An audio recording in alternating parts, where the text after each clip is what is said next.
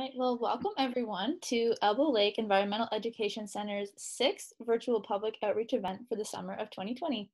We are very excited to have you all with us this evening for the Black Bass 101 webinar with our very own Erin Zolderdo from the Queen's University Biological Station.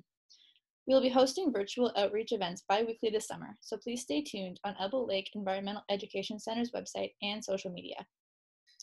My name is Lindsay Ray, and I am one of the Outreach and Stewardship interns at the Queen's University Biological Station. Myself, along with Megan White, the other Outreach and Stewardship intern, and Sarah Oldenberger, the Outreach and Teaching Coordinator, will be facilitating this event tonight. We are so thankful to have you all with us here tonight, and if you wish, please type your name and where you're zooming in from into the chat box, as we would love to know if you're comfortable with sharing. We ask that you please keep your audio and video turned off throughout the webinar and type your questions into the chat box, and this icon is located at the bottom of the Zoom window. We will be monitoring this chat box throughout, and we will have a Q&A period at the end of the presentation. Please note that we will be recording this webinar, and it will be available after this presentation on the CUBE's YouTube channel in case you need to leave early or wish to share it with your networks. We would like to begin by acknowledging the territory that we are thankful to be situated on. Queen's University is situated on traditional Anishinaabe and Haudenosaunee territory. Specifically, the Elbow Lake Environmental Education Center is situated on unceded Algonquin Anishinaabe territory and is a part of the Algonquin land claim by the Algonquins of Ontario, currently under negotiation with the federal government of Canada.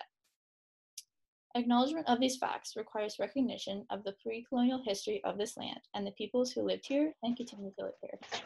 The cultures and spiritualities of Indigenous peoples are connected to the land, and the land is an integral part of their ways of knowing and living. These knowledge systems are continually evolving in relation to the land and its other inhabitants, both human and other than human. The Kingston Indigenous community continues to reflect the area's Anishinaabe and Haudenosaunee roots. There's also a significant Métis community, and there are First Peoples from other nations across Turtle Island present here today. I'd like to take this time to welcome and introduce our speaker for this evening. Prior to completing his Bachelor of Science in Ecology at the University of Guelph, Aaron worked on developing skills and knowledge in carpentry and automotive services. After completing his Bachelor of Science in 2012, Aaron worked with Bombardier Transportation, providing medical and electrical maintenance to GO Transit's fleet of passenger locomotives. In 2014, Aaron undertook a master's degree in biology from Carleton University. His master's focused on the physiological and behavioral impacts of stress during parental care in smallmouth bass. Following the completion of his master's, Aaron continued into a PhD at Carleton, which he is currently doing part-time. Aaron's PhD research focuses on the impacts of legacy recreational fisheries practices on black bass ecology, physiology, and behavior. Aaron, we are very excited to learn from you, and I'll pass it along to you now. All right, thank you very much for the introduction there, Lindsay, and the opportunity to put this webinar together and share with everybody that's joining us this evening. So I just wanted to add a few things here before we get started to kind of help paint a picture of my deep connection to the fish species that we're going to be talking about tonight. I've been in constant pursuit of bass, both largemouth and smallmouth, since I was a small child. Any and every opportunity I had, I spent on the water fishing for both of these species. It was this passion for fish and fishing that led me down my academic career path in fisheries research with a focus on understanding the biology, management, and human impacts affecting these iconic species. I also want to take a moment to address the title of the talk, Bass of the Rideau Waterway, and explain that although I address specific examples relating directly to bass populations within certain Rideau Waterway lakes, the biology, resource management strategies, and human impacts on these species are not entirely unique to the Rideau Waterway system. And they're certainly applicable to most bass populations found within their native range. So with that, we'll get started. Okay, so I'll take a moment here just to introduce the Rideau Waterway. And essentially, it is a canal system that includes 16 lakes, basically stemming from Kingston at Lake Ontario all the way up to Ottawa at the Ottawa River. It is 202 kilometers in length.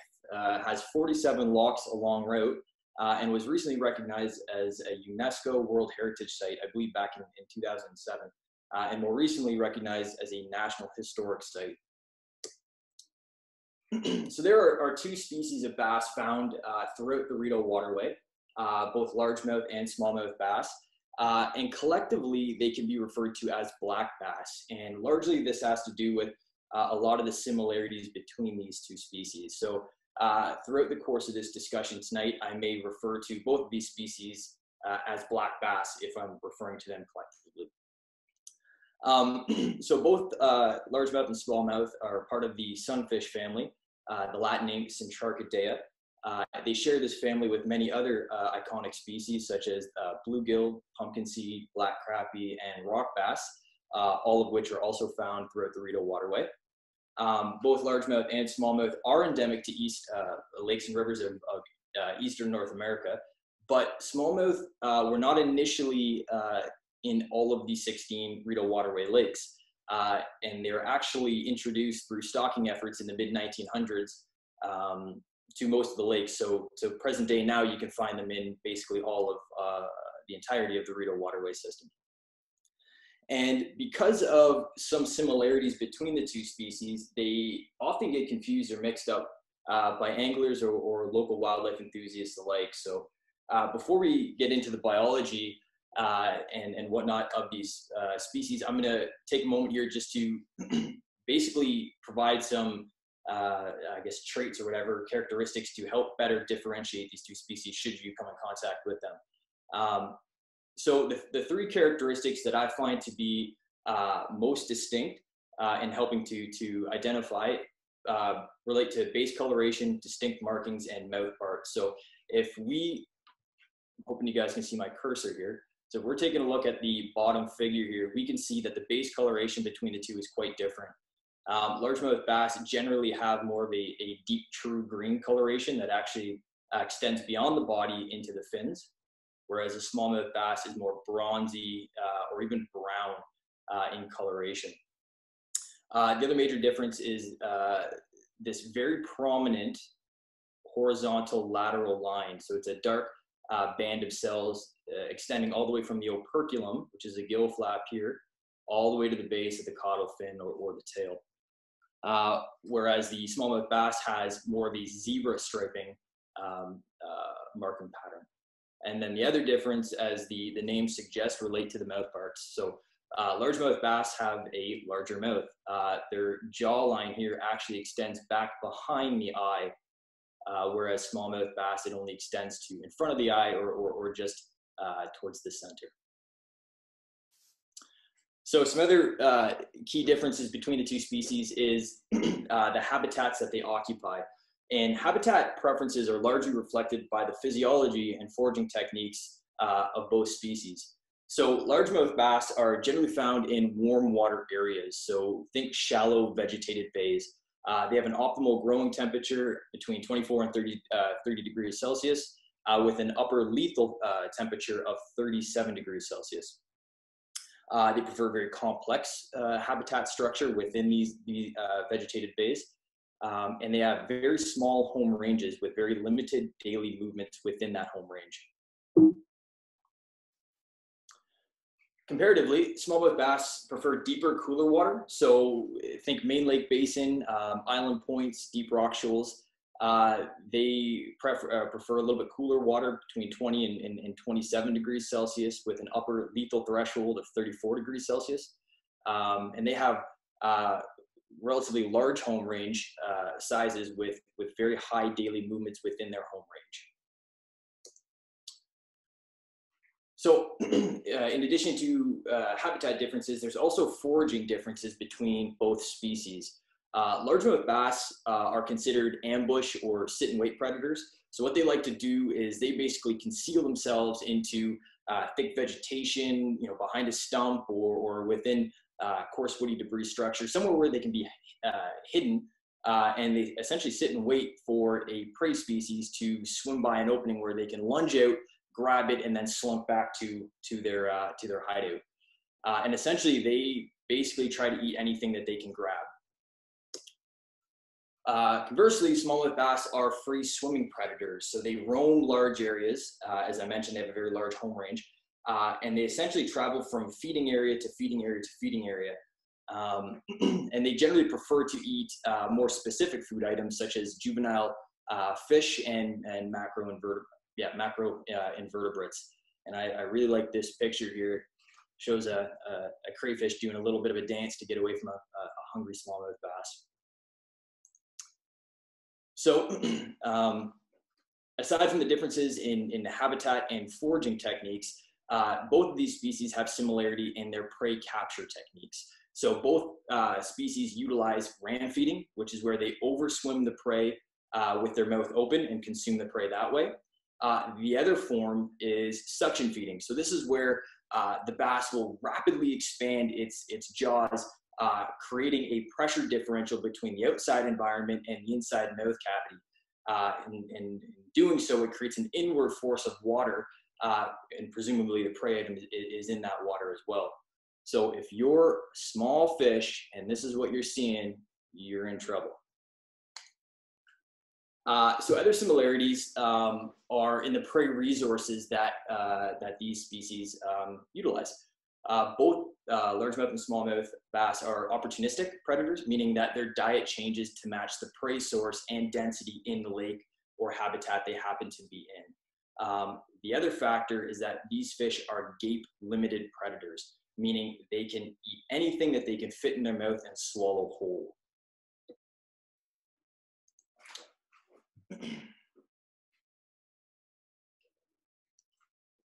So some other similarities between these two species relate to their reproductive life history strategies. Both largemouth and smallmouth bass utilize a form of parental care known as paternal parental care.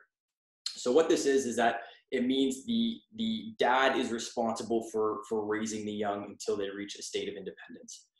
And the parental care period is by far the most critical life stage for bass, as the young are literally completely dependent upon the dad to make it to that independent state. So the parental care period begins in the spring. So essentially once water temperatures reach that 12 to 14 degrees Celsius mark, this triggers bass to move up into the shallow littoral regions of lake and river systems, where then they establish a nesting site and then excavate a nest in the bottom substrate using their tail or even their mouth. They can pick things up and move them out of the nesting area.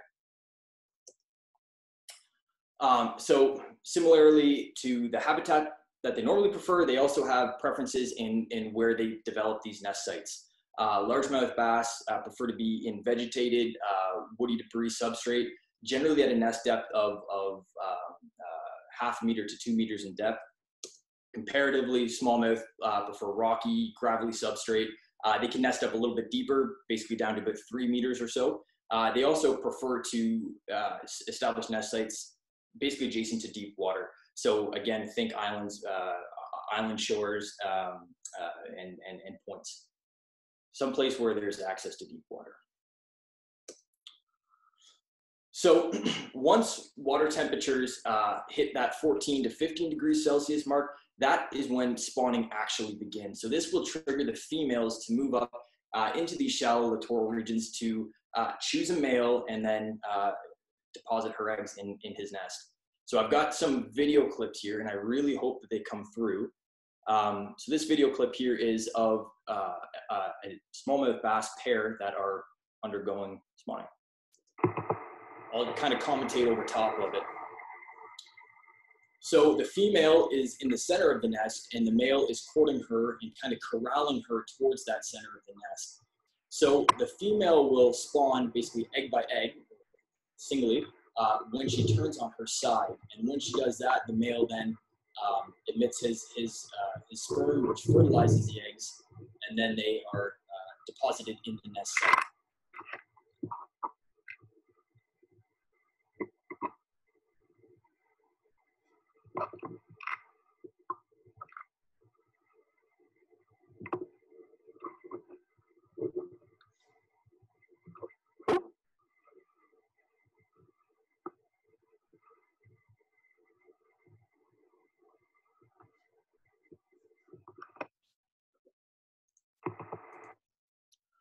Okay, so largemouth females can produce between 2,000 and 7,000 eggs per half kilogram of body mass. And generally they can deposit between 2,000 and 25,000 eggs per spawning bout.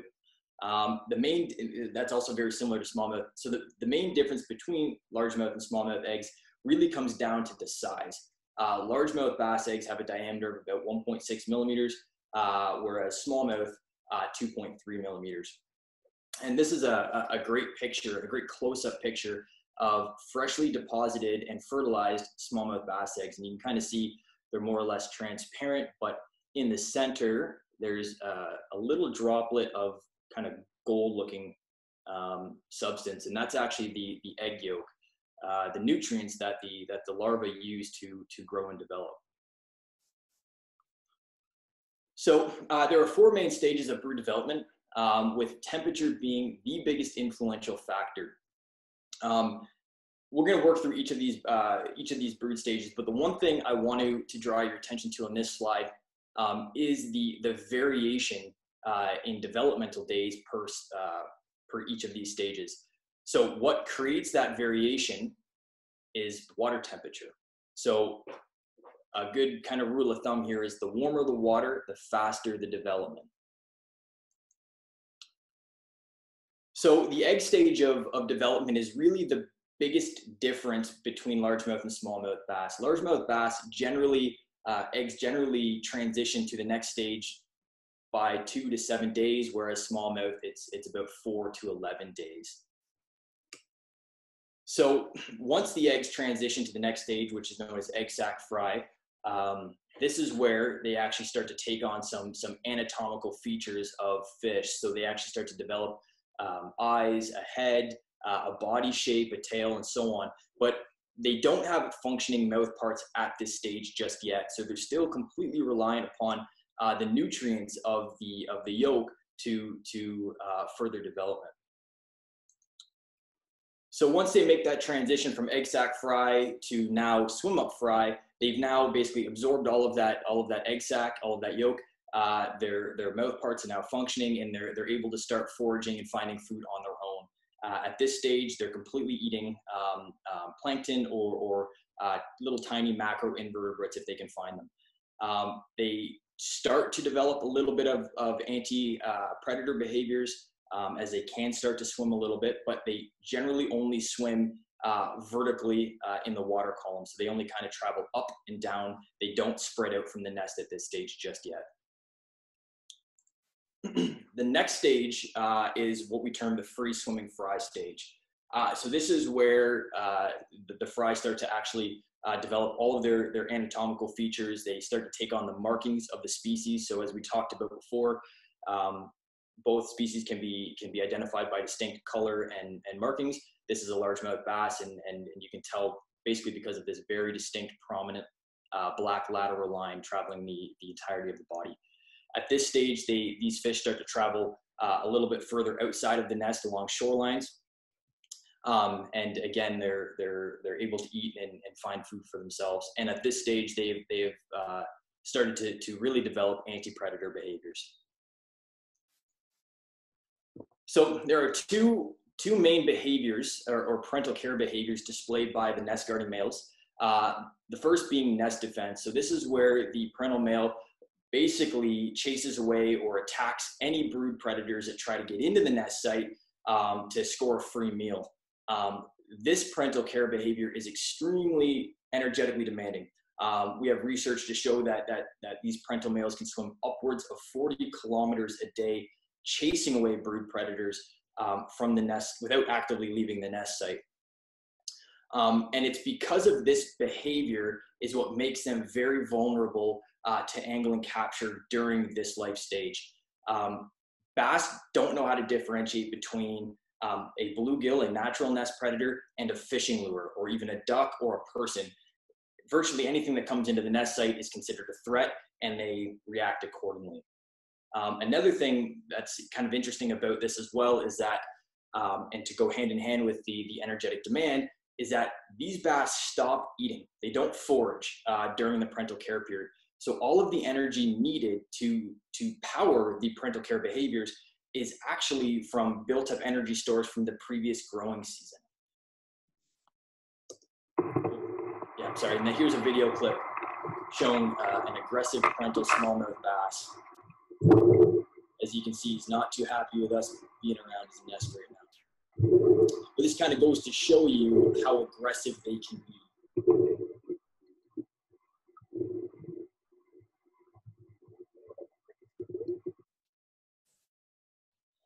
The other category of parental behaviors is nest tending or the housekeeping behaviors. I'm gonna play this video and talk over it. So this is where the parental male will position himself on top of the nest and will rotate all of his fins in an effort to circulate fresh oxygenated water over the nest site and at the same time clear away any silt and debris that might be building up.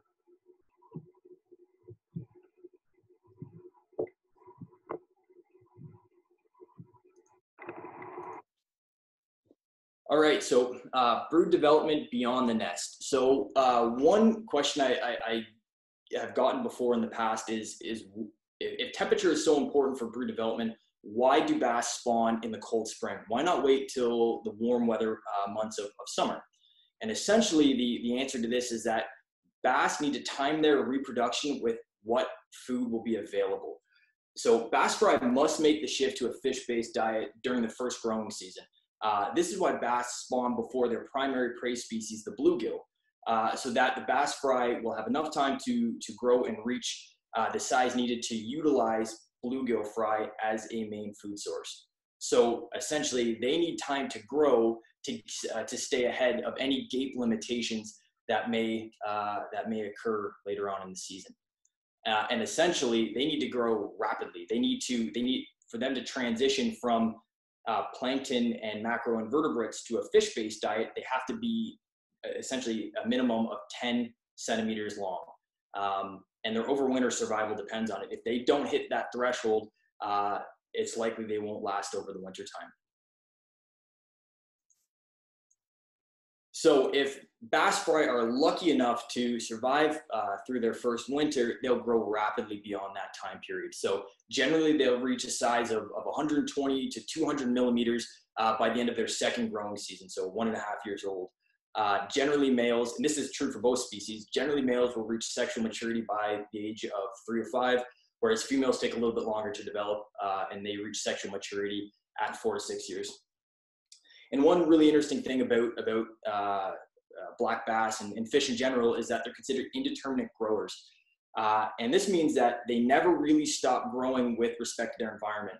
So as long as energy intake exceeds energy needs for maintenance and reproduction, bass will continue to grow in size throughout their lifetime. And we know that bass are a relatively long-lived species. We know that the oldest largemouth bass on record is 15 years old, smallmouth 23 years old. However, they could very well live much longer than this. We don't really know because current aging techniques require lethal sampling.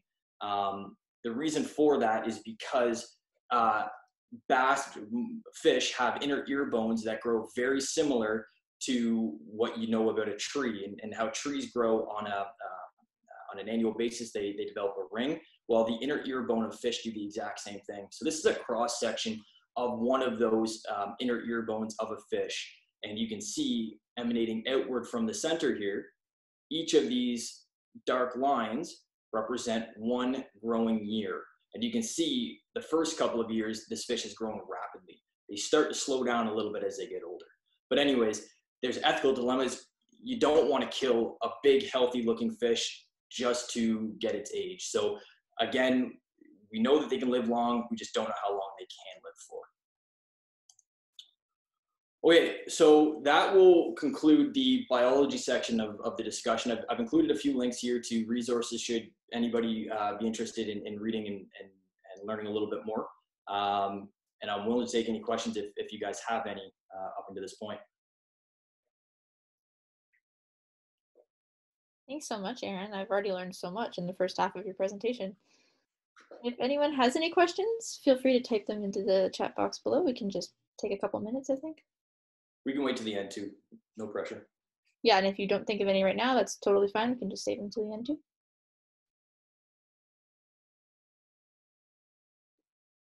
Yeah, Lindsay, you just let me know and we'll get going. if nobody puts anything forward. Sounds good. Oh, we have a question. Can you use an MRI to take a picture of the age rings? Take a picture of what, sir? Use an MRI to take a picture of the age rings. I think they mean on the ear bone.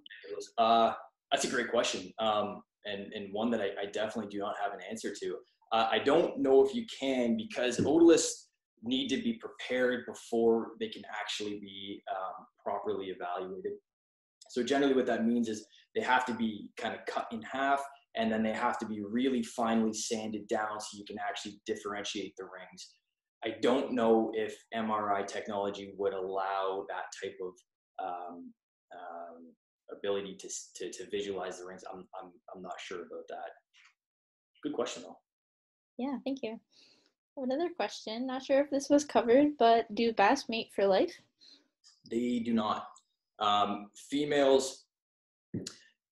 So that is one thing I did mention. So a female can basically lay eggs in multiple male nests. She doesn't have to choose just one individual. And generally what she will do is she might hedge her bets and pick a few of the best males in a spawning area and distribute her eggs accordingly amongst them to give her the highest chance of having reproductive success for that year. So no, they don't mate for life, and generally they mate with multiple partners per season, or can mate with multiple partners per season.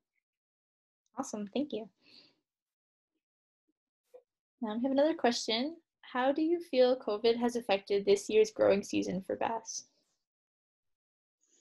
The growing season, I don't know so much about the growing season, but it's had a tremendous impact on reducing the pre-season fisheries for bass, essentially. And that's something I'm going to talk about in the latter half of this discussion, is some of the current modern day impacts on black bass. And one of the big ones is pre-season catch and release for nesting males. So COVID has had a very good effect on reducing pre-season fisheries. So it's been really good for fish. Hey, these are good questions, everyone. They are great questions. Yeah.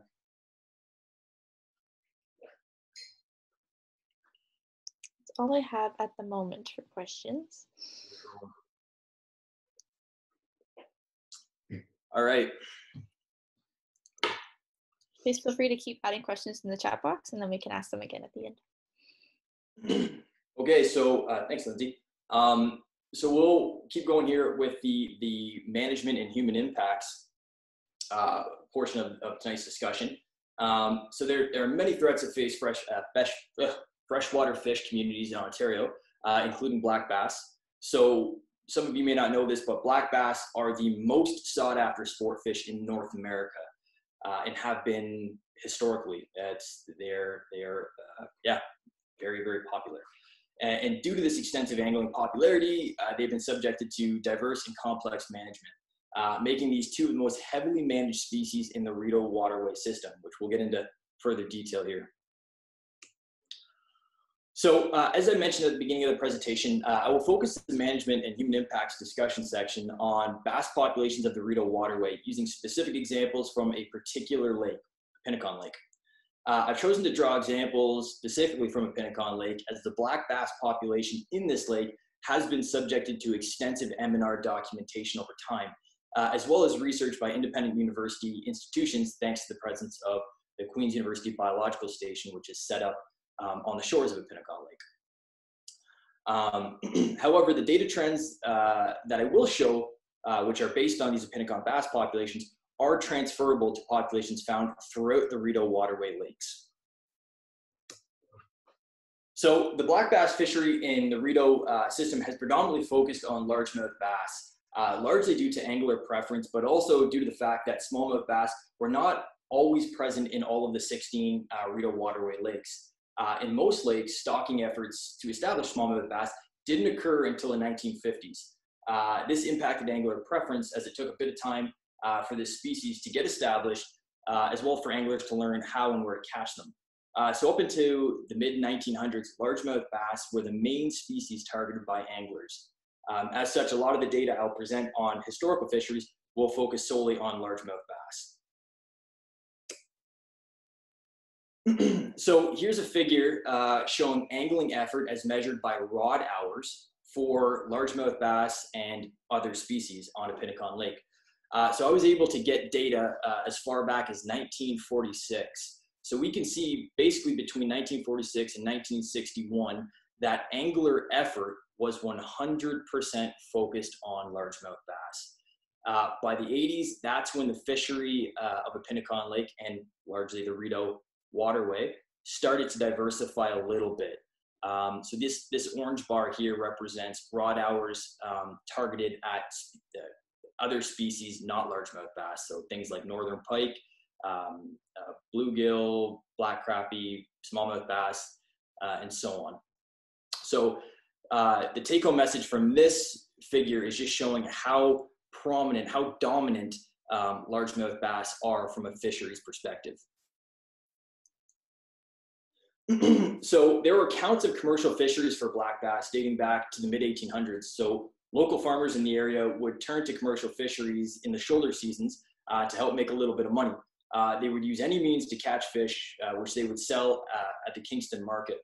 On a Pinnacon Lake, the predominant species harvested were largemouth bass and northern pike. It's this commercial fishery that actually paved the way for the recreational fishery, as these farmers soon turned to guiding, where they would take out tourists onto the lake to catch fish during the summer months. Guiding throughout the Rideau waterway was very popular and was heavily active up into the mid-1900s.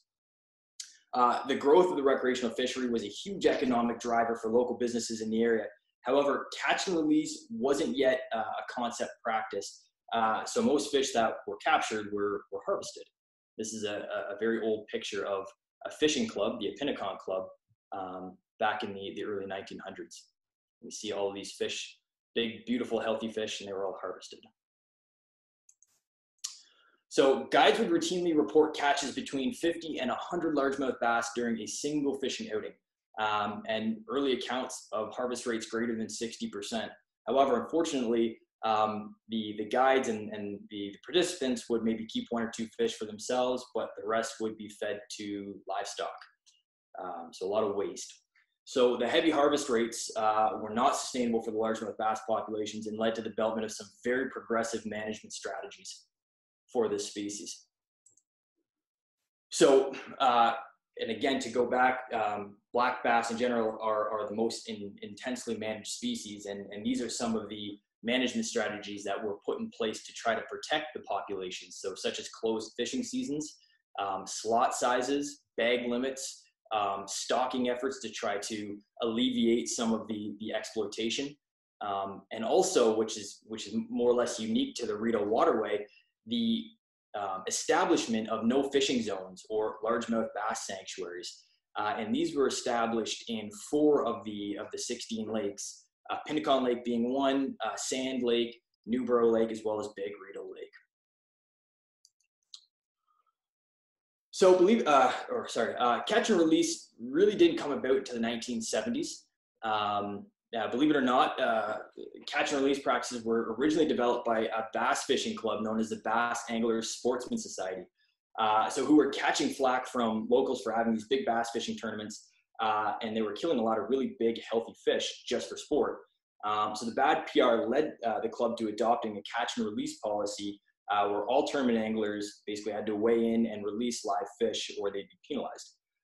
From then on, catch and release practices took off, but they were slow to catch on in Ontario, and it really didn't take effect or wasn't really the prominent angler behavior until about the 90s. Since its inception, though, catch and release has been really positive, or has had a really positive impact on the bass fisheries in general.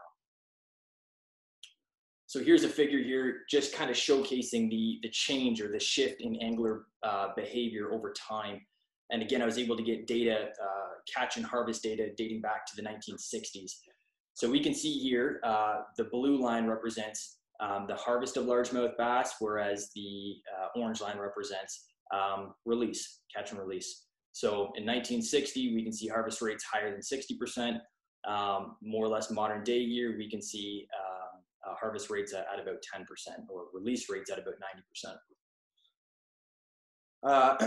Okay. Yeah, so due to the intensive management and increase in catch and release behavior amongst anglers, we would think that the bass populations are doing really well, but that doesn't really seem to be the case. There's a lot of several new age challenges that threaten black bass populations right here in the Rideau waterway system. So a few that I'm going to touch on for this discussion include habitat alteration, invasive species, as well as pre-season fisheries pressure. We'll talk about each of these individually here moving forward. So habitat alteration, the problems, what this really is, it's human development along a lake shore or river shore. It's agricultural activities in the area. It's dam, canal construction. It's seasonal water level drawdown to protect docks and infrastructure. It's shoreline development in general. So whether it be installing a dock, a beach, a retaining wall, you name it. All these land use activities can increase siltation and turbidity in the aquatic environment. So as bass are visual predators that prefer non-turbid habitat, increased turbidity can impact foraging abilities, which can essentially lead to habitat abandonment.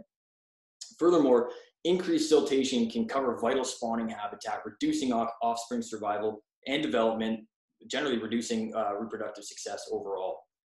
And we know that bass are a structure-oriented fish. They love to hang out under logs and vegetation and behind stumps. So efforts to clear areas for beaches can stir up water bodies. And if enough of this vital habitat is degraded or destroyed, it can have some significant population level impacts. So some solutions, all of these are pretty well intuitive. So some of the things that you can do are protect natural shoreline areas. Keep these habitat features in place. So don't remove stumps, don't remove coarse woody debris, don't dredge the vegetation out in front of your dock, leave it for the fish. If shoreline work is needed to be done, like you need to install a dock or fix a retaining wall, wait until the end of the parental care period. You'll be doing the bass a favor.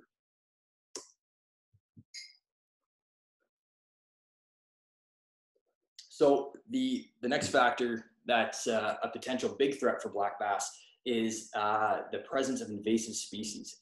So if an invasive species gets into an aquatic habitat, it can dramatically change the predator-prey dynamics and can have irreversible impacts on the ecosystem overall.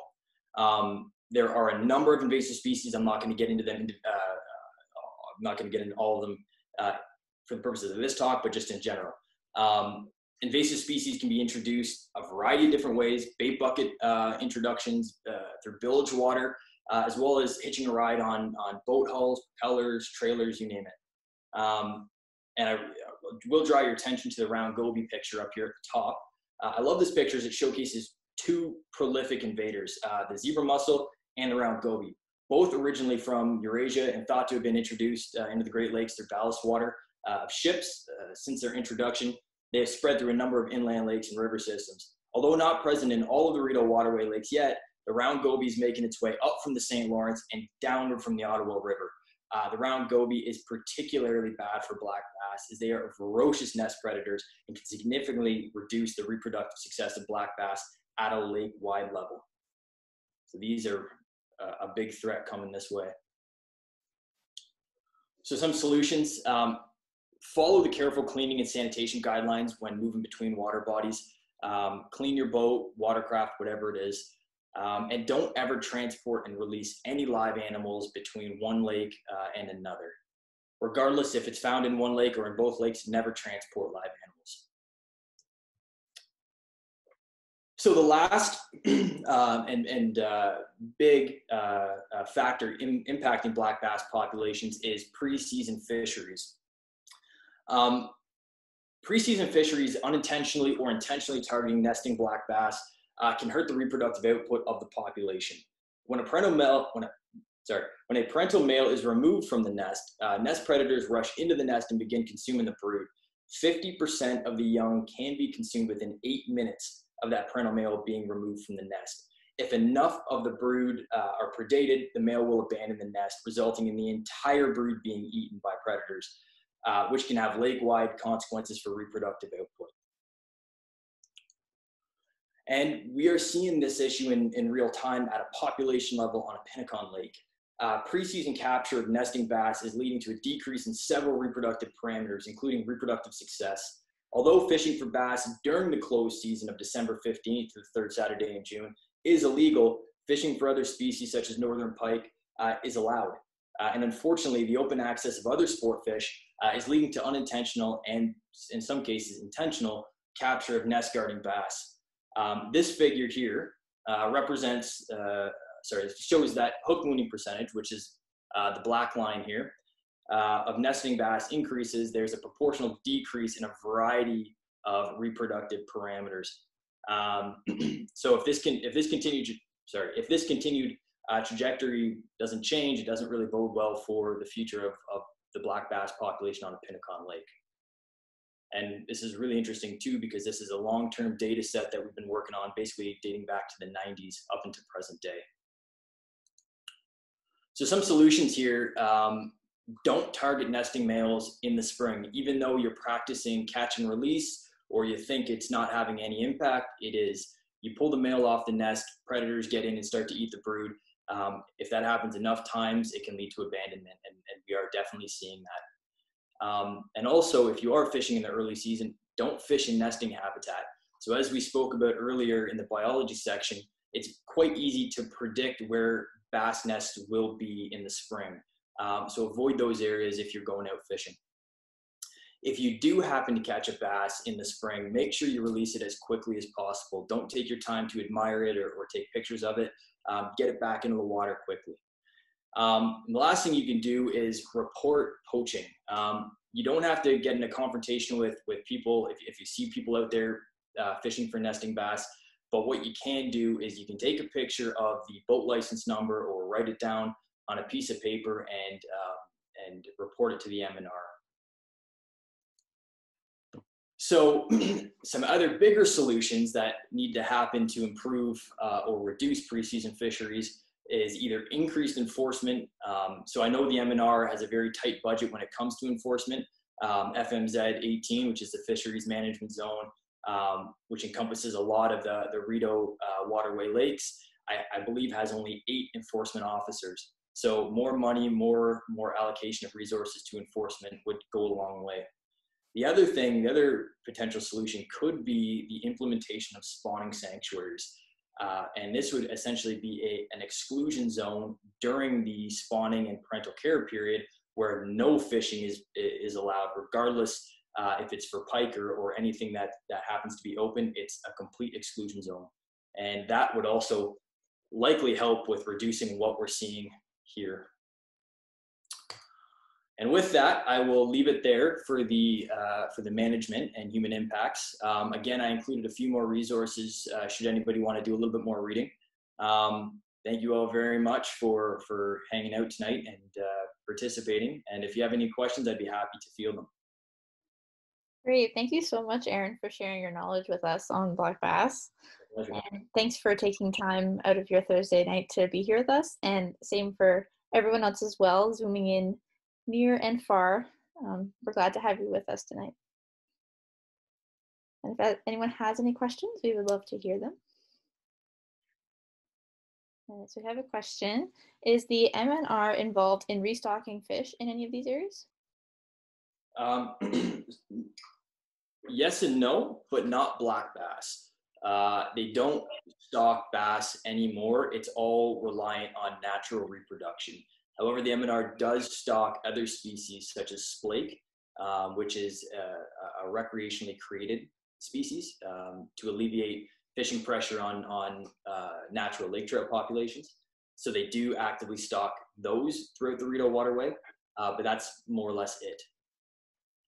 Awesome, thank you. I have another question. Has climate change and increasing water temperatures had an effect on the black bass? Yeah, so really climate change is likely going to have a positive impact on bass.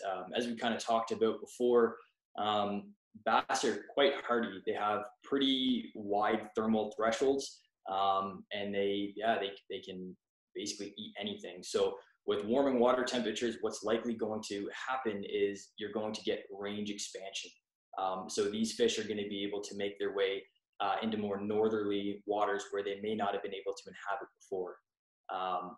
Now, it may also, on the southern side of things, it may also make waters too hot. So particularly for smallmouth bass, you could see a range shift for that species. But I think largemouth bass they're going to do more or less better because of this. Awesome, thanks. Yeah. I have another question. Do most of the lakes in the Rideau Waterway have already established sanctuaries? 4 of them do. So there's 4 lakes that have established fish sanctuaries that include Sand Lake, Pinnacon Lake, Newborough Lake, and Big Rideau Lake. And these are really interesting areas. They were actually established back in the 1930s and 40s, and they were particularly put in place to offset or to help alleviate the exploitation on the largemouth bass populations at the time. And they were largely put forward by the fishing guides at the time because they were noticing that, hey, our fish stocks are kind of going in the toilet here. We got to do something. So think about how progressive that would have been in the 1930s. You have fishing guides tabling this idea to the resource managers saying, hey, we got to provide exclusion zones. And these exclusion zones are going to do one of 2 things. They're going to, they're going to isolate a proportion of the population from exploitation, but also they're going to provide a source to reseed the lake. And anyway, so they put them in the 4 lakes that I just mentioned, and they've been in place ever since. So they're almost 100 years old, and really they're super unique because they're active 365 days a year. They're super old, and really they're unique to Ontario, right? We don't really have a lot of fish sanctuaries. So yeah, 4 lakes, they're really awesome. So. Yeah, thank you. I have another question. Do bass accrue mercury levels in the Rideau like they do in the Great Lakes? I'm wondering. Yes, they do. So the M&R, or the Ministry of Environment, one of them puts out a consumption guide for most of the lakes in, I guess it'd be Ontario. I don't know what the mercury differences are for example, a Pinnacon Lake versus the Great Lakes, but they definitely do accrue toxins. So you should check it out and check out what the consumption guidelines are before you eat fish. Sounds good. I have another question. How far will the larger mouth bass venture out from a sanctuary? Oh, that's a great question. And so my PhD research is actually focused on, or one component is looking at the effectiveness of these fish sanctuaries at doing what they were supposed to do. And one of the questions, one of my data chapters is looking at, it's an acoustic telemetry project where we actually went into the sanctuary on Big Rideau Lake. We tagged 50 largemouth bass of different sizes. We set up a telemetry array and basically tracked these fish through time. And what we found is they are protected for a large proportion of the active fishing season, but they do travel outward of these sanctuaries in the fall and into the winter.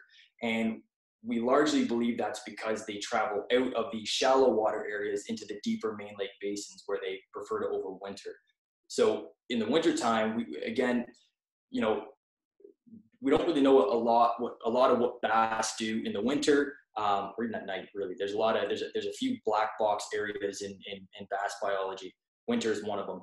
But we do know that bass tend to kind of all huddle together in the winter, generally in deep pockets of lakes. We think that they do that because the water is a little bit warmer and it's denser in oxygen. So they kind of hang out and they wait for the spring, they wait for the thaw, and they start the whole parental care period and growth period over again. So to go back to the original question, it depends on the sanctuary. And the one on Big Rideau shows that it is effective most of the time, but they do travel outwards in the fall and in the winter. Wow, that's cool.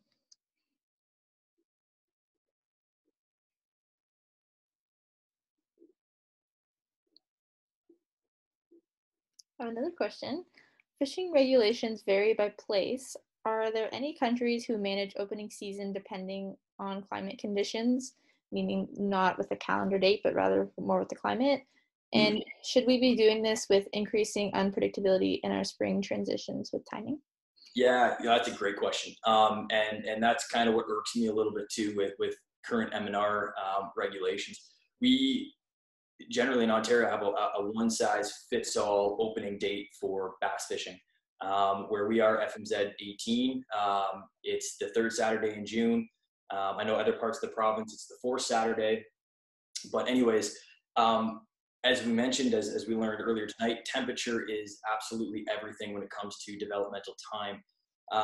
We know even within FMZ 18 that there are lakes where the bass will never be done by the third Saturday of June because the lakes are too big, too deep, too cold. They don't heat up quick enough in the spring.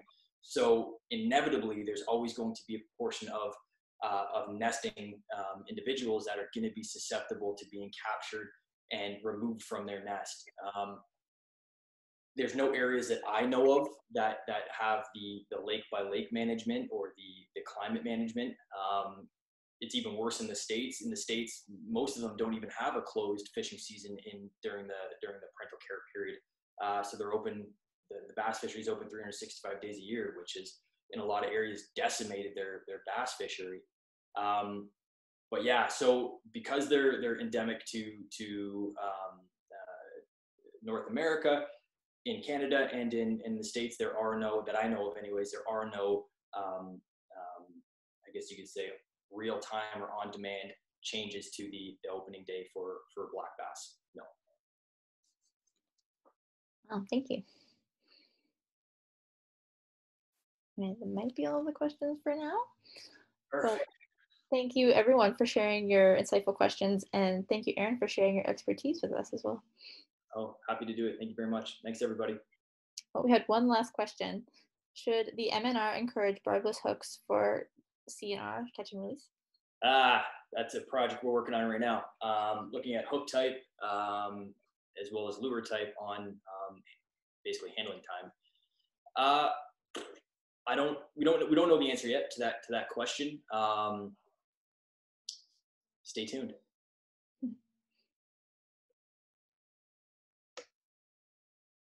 Got a couple thank yous coming in.